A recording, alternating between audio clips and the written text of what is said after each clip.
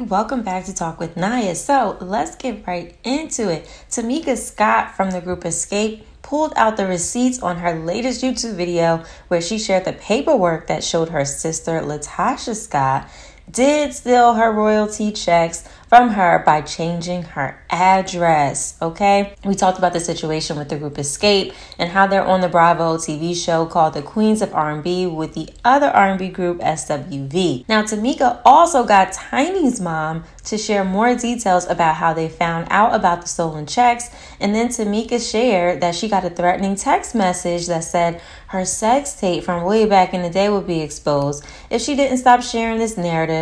And she put it together that the text came from her sister and her sister's husband, Rocky. Listen to this. Sister is online saying that I'm lying.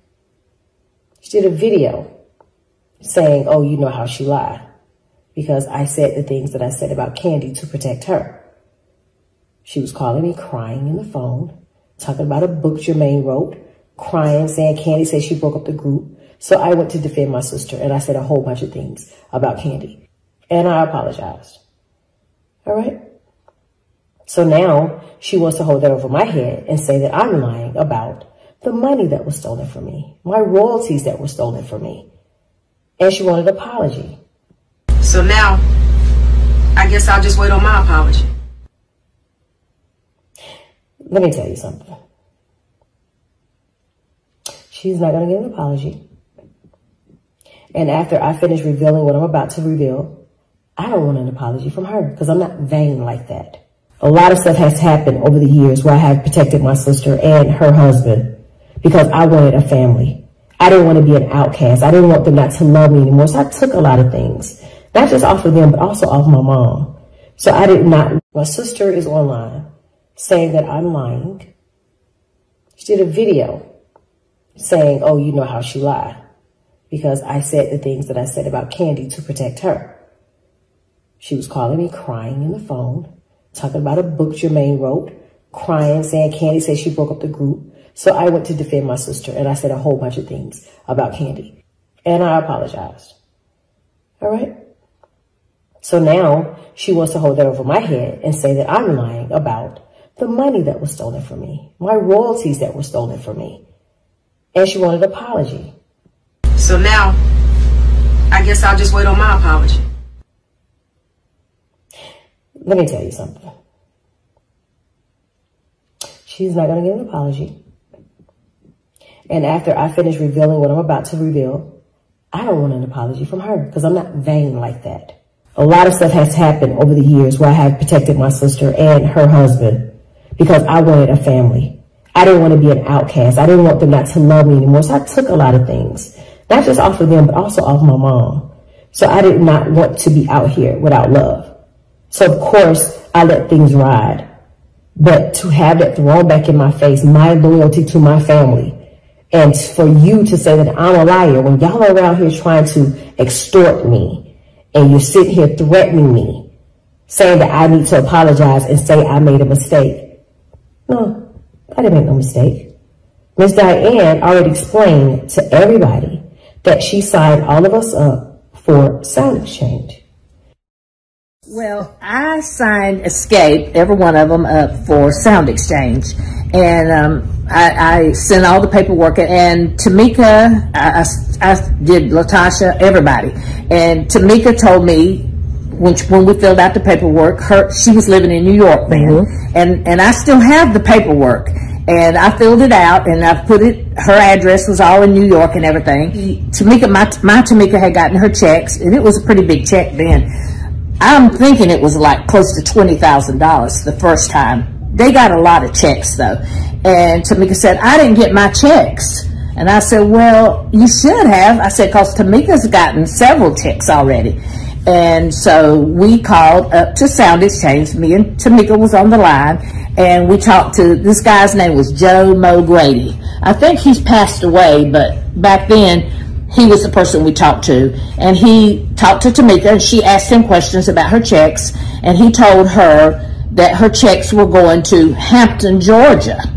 And so after that, she said, well, I live in New York. How did this happen? And he sent her copies of the checks. Mm-hmm. I mean, yeah, so he sent copies. He said something about your sister and Rocky. Or Edward Bivens, because I really didn't know Rocky's name. Right, he said Edward Bivens cash your checks. But how was I supposed to get my money back? The only way you could get your money back is you had to prosecute them. And you said, I don't want to do that. Once we did do the investigation, well, they sent information. Someone sent in, which was my sister, and I will be showing that in a second. She changed the contract and put her name on the contract saying that she was my manager. And you're going to see that in a second. And then they put they sent my passport.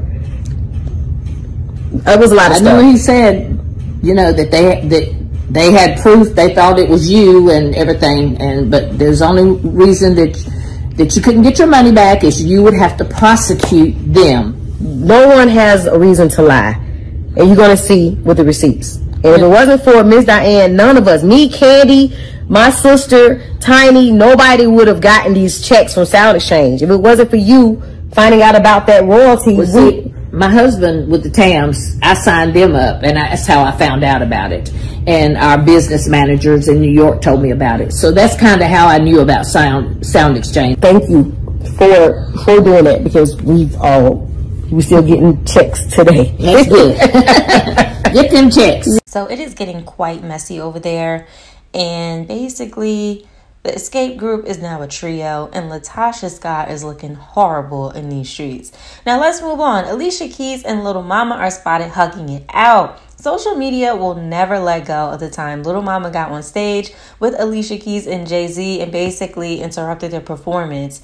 And people are still asking Alicia Keys about this until this day. So what do y'all think about them hugging it out? It was nice to see. Now, did you guys catch Lotto's radio show? It came out today. What did you think about it? I didn't get a chance to watch it yet, but it looks like there's a clip out there, and they spoke about the rumors of Chloe Bailey messing around with Quavo, and Chloe shut down those rumors. Listen to this. It was that you was talking to Quavo. Uh-oh. Well, we doing a movie together. But they were saying that John was hanging outside. Uh-oh. Well, who said that? I don't know. Why the hell would you say that? I don't know where that came from. Hello? Yeah, working. Yes. Flirting, working. He's a really nice guy. Yeah?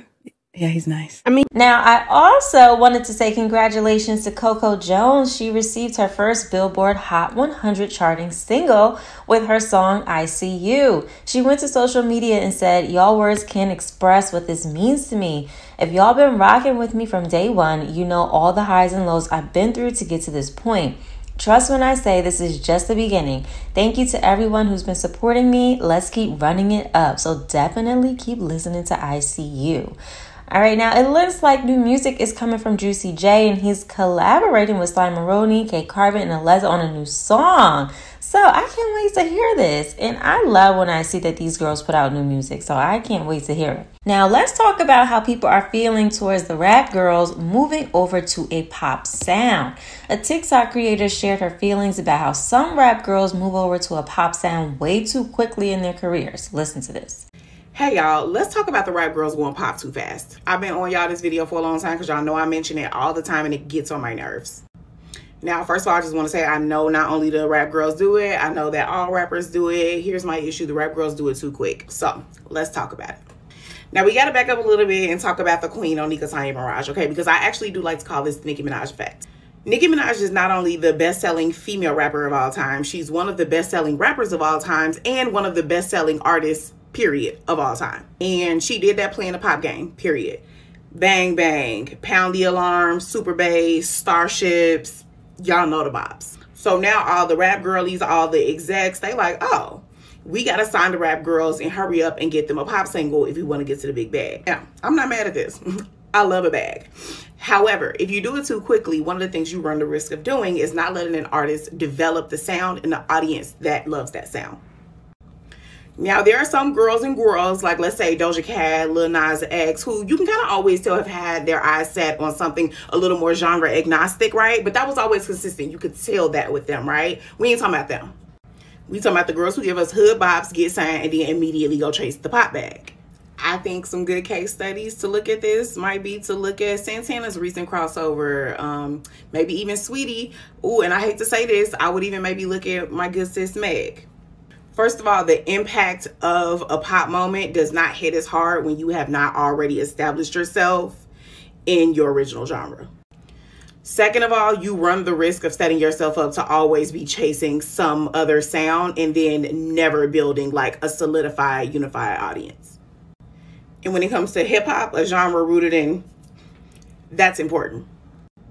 As a trap feminist, I can say for the rap girlies, it's really important. We just cannot overlook the fact that artists who make music from a certain perspective and from a certain culture are immediately being asked to make something else if they want to be successful. You feel me? Even last year when JT interviewed her for ID Magazine and was saying like there was a big heartbreak moment when you went your super bass era, you know, Nicki said like, I had never heard that articulated and now I understand the heartbreak and the disconnect. So everybody can acknowledge and be on the same page that there is a little bit of disconnect that gets created when you go from making hood music to pop music. That just is what it is. There's a right way to do it. I don't think a lot of these labels are setting the girlies up to do it the right way, but I am very curious to hear what y'all think. If y'all like having conversations like this, listen to my podcast, Purse First, the only one exclusively about the rap girls. So what artists come to mind to you guys after hearing this clip? And what do you think about this topic? Because I thought it was interesting. Now, lastly, let's talk about Beyonce. Now, we spoke on Beyonce's Ivy Park line being released from Adidas, and Beyonce released a couture line which was inspired by her Renaissance album. Now, a TikTok creator shared that Beyonce didn't make the best move with this. Listen to this. This is proof of two big things. Big thing number one, Beyonce and Jay-Z control the media.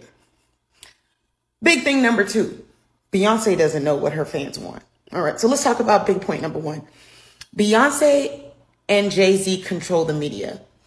We heard just yesterday that Adidas and Beyonce split ways for creative differences. She was let go because they weren't making any money off of it. And that's after having lost so much money cutting ties with Kanye, right? It's obvious the Yeezys were keeping hers afloat. Don't want to get into that too much, right? But then she drops this like 12 hours later. It's not even suspicious, because suspicious means you didn't see it coming. I feel like she's been dropped from Adidas from when we first heard about it. If you go check one of my old videos out, I've been talked about this. She's been dropped. But because they control the media, that gave her time to get all of this set up with Balenciaga. So by the time that it was announced, she already had something coming. There's no way she made this collection in 12 hours. Although it looks it. And that brings me to point number two. She doesn't know what her fans want. Ivy Park was already very, very expensive. And I mean, I have three Ivy Park things. It doesn't matter. It's not something that was easily acquired. You went from having things that are already hard to get to something that is going to be impossible. People couldn't even get Renaissance tickets for a good price. And now you want them to spend their yearly salary on this. Like, it's like you're listening, you're hearing, but you heard, but you ain't heard. Like what? First of all, this collection, honestly, I don't know if it's a joke or not. I understand that couture is, but who's supposed to wear this? And let's say I could afford it. Where am I going wearing this? Or is it only people that can afford this would wear this and have places to go with it? My thing is, it wasn't that it was suspicious. My thing is, if Beyonce knows what she's doing, then why is she still doing it wrong? Now, fans did say that this is a couture line and this is not a collection for fans, to go out and grab, and it's meant to be an expression of art. But how do you feel about Beyonce's moves in retail spaces? I mean, if you've been subscribed to the channel, been rocking with me, this topic has come up before. So how do you feel about her moves in the retail space? Let me know. And that is all I have for today. Bye.